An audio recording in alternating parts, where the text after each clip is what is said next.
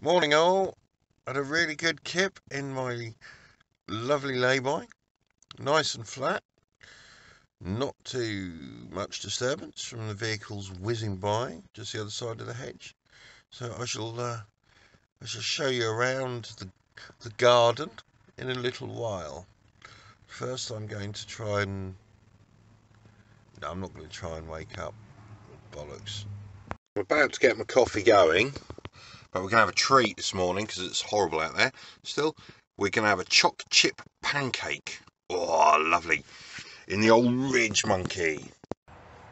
Right, got it all done. So I've got the water in, up to the fill line. Now I've just got to give it a bit of the old wrist action before my batter's ready to come out. You know how quick the jet boil is. This is already going. I've only got it on sort of half heat. Look at that, it's bubbling up beautiful. I haven't mixed it too thick, so we'll leave it a few more minutes, turn it. I don't know how I'm going to get it out. All jet boil's ready, time for coffee. Well, would you look at that? Gorgeous, huh? Looks more like a crumpet, to be fair. A little bit of Clark's syrup on there. That is going to taste absolutely fantastic, I reckon. Now, the reason I'm not putting this on a plate, which is a mistake because this will go everywhere once it melts through like a crumpet, is that yesterday I didn't clip down my drawer. So as I came around a roundabout to go somewhere that I didn't want to go because it was a wrong roundabout, I ended up the drawer on the floor and one of my two massive big pasta bowls broken. The second one survived, but of course that's in the fridge full of crab. But I'm going to crack on with this now because it looks gorgeous. So these are my salubrious surroundings for last night. A lay-by with a hedge. And if I look through this gap, that's the traffic. So just like Santa Monica Boulevard, the sun has come up. So I'm going to head off and drive through Cornwall. Next stop, the Lizard. Well, unless I stop before, obviously, for a little while. But I'm headed for the Lizard, and the most southerly point of the United Kingdom, Great Britain and Northern Ireland, mainland.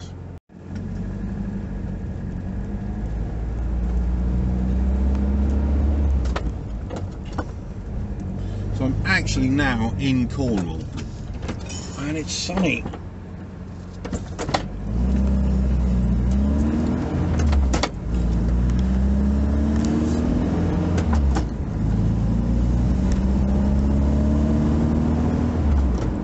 On the Atlantic Highway. There you go. What a fantastic sounding road name. The Atlantic Highway. Well, let's see if Cornwall's as lovely as everybody reckons. Right, that lasted all of 5 minutes. As you can see, we've got some crappy weather again. This is Cornwall for you. The main UK holiday destination for the summer. Well, he doesn't know I'm coming, but my adopted fishing son, Liam, works here. And I think that's his Hobie at the front there. Is that because he's getting it ready to come fishing with me? Let's go ring the bell. It's a good diversion because I can fill up my water can and wash out my pot. Fantastic. So here we go, I'm at Cornwall Canoes. I was like just driving along, I saw St Column Road, and I thought, yep, I know where that is. So 10 miles short of here, I thought, where's Cornwall Canoes then? Found it and thought, right, I'll pop in. So yeah, here's Liam, my adopted son. He used to be on the RTM team with me. So Liam, how's this year going? Yeah, it's really good. Yeah, very busy in the shop. Lots of people taking up kite fishing. So yeah. Too. Brilliant. What sort of stuff are you catching at the minute? At the minute it's tope time, so we're catching lots of tope. Awesome. They've just come inshore, chasing the mackerel shoals, loads of mackerel about. The pollock is starting on the reefs, the bass are turning up, so yeah, it's kicking off in a minute. That sounds good. Thursday then? Thursday, let's come. Thursday. Let's see if we can get Chris up from Plymouth as well. Come on, Chris. Come on, Chris, get up here. Right, well, nice one, Liam. I shall get out your hair now. I can't believe you still look exactly the same. I mean, it's unreal. You need to start eating meat, or at least pies. All right, buddy. Great to see you. Yeah. Catch you later. I'm still heading for the Lizard, and I'm starting to pass these old chimneys. I don't know. I guess they're something to do with a mine shaft or something. Mine shaft instead of a Gemein shaft, which is a German thing. So yeah, quite interesting. Tin mines, maybe. Royal Naval Air Station Culdrose. We've got a nice big helicopter there, just ahead of me. I'm not sure if that's a Sea King or a Merlin or what. I don't know. It's Air Sea Rescue.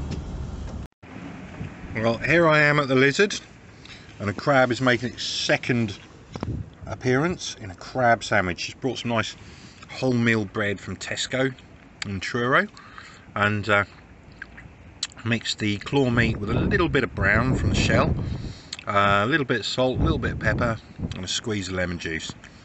So I'm looking forward to this. A being posh crab, B being posh National Trust place. I've cut the sandwich into quarters, but look at that. That's deep fill, man. That's deep fill.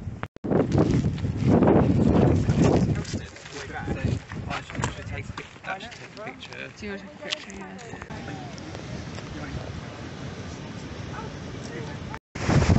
Well, that's it. That's as far south as I can go. Lizard Point. This is the most southerly bit I can access. So I'll see you up north eventually.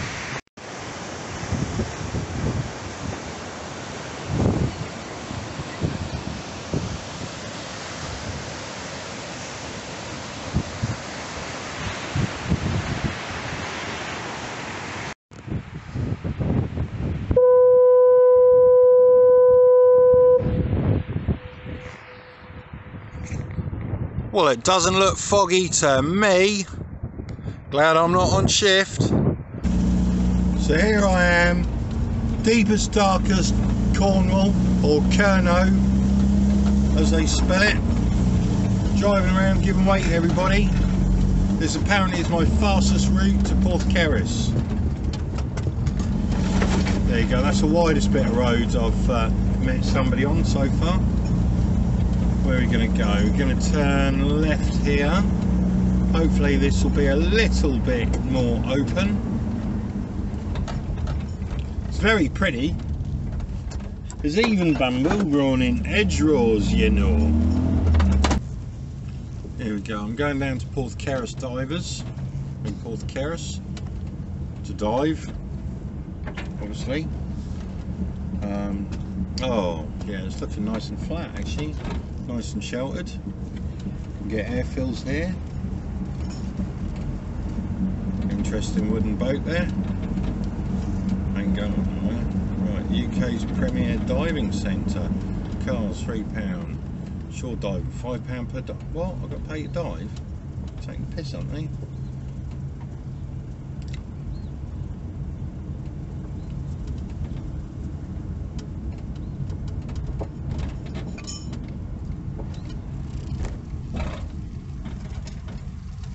How am I going to get back up here?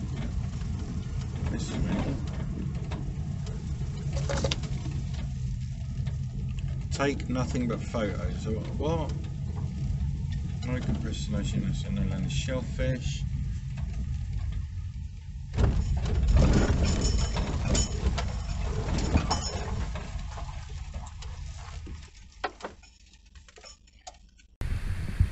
This is actually my first dive in Cornwall, so let's go straight in and see what we'll be missing. Using my spare rig today, just make sure it's functioning properly.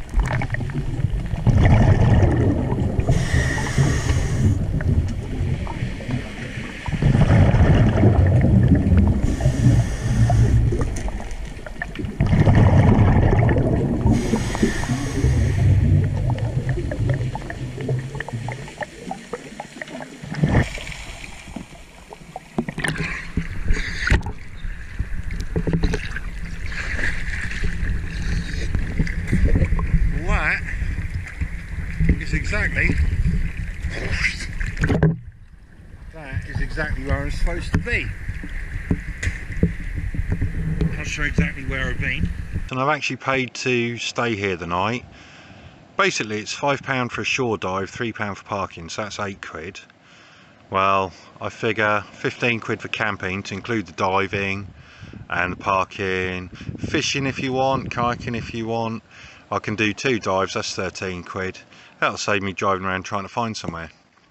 So this is my position for tonight. I've got all my gear hanging up to dry because I've just had a dive.